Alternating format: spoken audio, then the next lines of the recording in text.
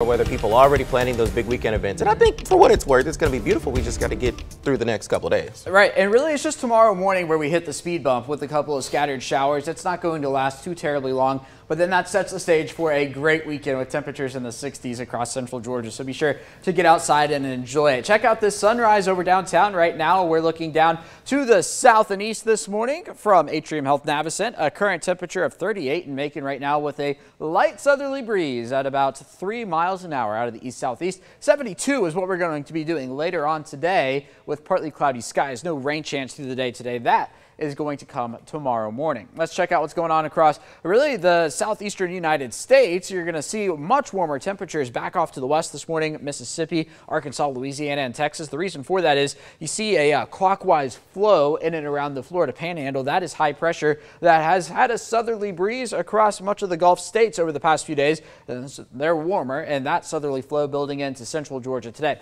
38 in Macon, 46 in Atlanta, 48 up in Blue Ridge. So yeah, we're actually among the cooler spots. 39 in Valdosta and 41 in Brunswick. Elsewhere across central Georgia, most everybody within a couple degrees of 40 this morning. The radar picture, all is quiet for us thanks to that high pressure that's just down to the south. But the showers you see back up into Missouri and Illinois, that is what's going to move into central Georgia tomorrow morning and bring with it a slight rain chance at about 40%. So let's time it out on Future View. Look at this, mid 60s by the noon hour. And then once we get later into the afternoon, I do expect to get over that 70-degree mark up to about 72 in Macon, and then into the night tonight, here comes that shower chance. So right around 2 a.m., going to be looking at the rain chance beginning Thomaston, Forsyth, Monticello, and then it's going to take from 2 a.m. until about 8, 9 o'clock in the morning to move all the way through central Georgia. So it's not going to rain at your house that entire time, but it is going to provide the chance for possibly a heavy shower or two, 6, 7 o'clock in Macon, Warner Robins, Milledgeville, and then sliding down to the south here through the morning hours, clearing out after about 1 or 2 in the afternoon. Temperatures still close to 70, even though the front comes through.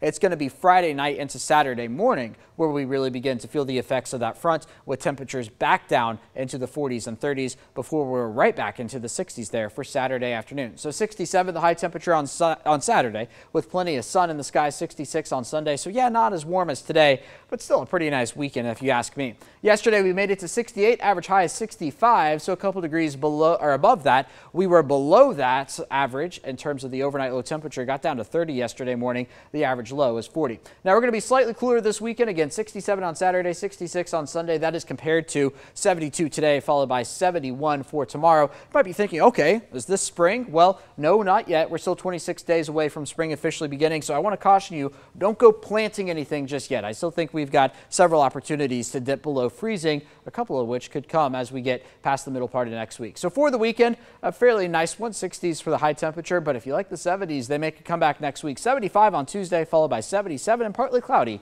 next Wednesday.